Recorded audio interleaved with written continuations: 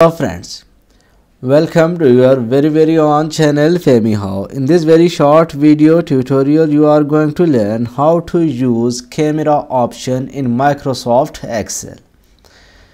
Friends, if we copy or paste any text, you will see if I copy this sheet or this data to other sheet, then it will be not affected by the changes in the master sheet. For example, if I change here, you can see in social study, if I change this 70 to 68, then there is 70, not 68, and this is not affected by the change in the sheet 2 or the master copy.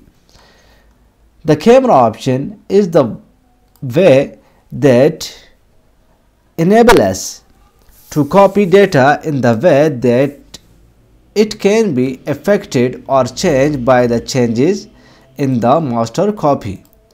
Friends, let's copy this sheet by the camera option. Simply select the data.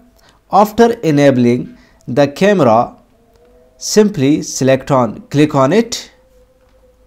You will see the precursor has been changed. Now go to the another sheet and simply press left click one time. Your data has been pasted or copied into the other sheet.